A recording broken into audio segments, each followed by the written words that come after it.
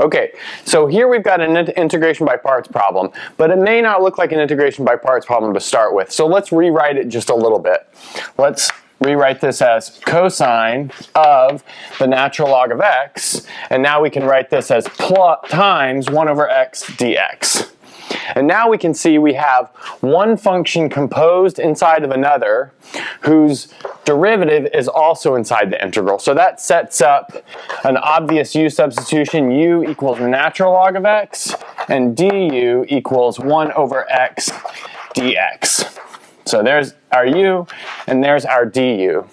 So now making that substitution, we transform the integral into cosine of u du, which is a simple antiderivative, so that gives us sine of u plus our constant of integration.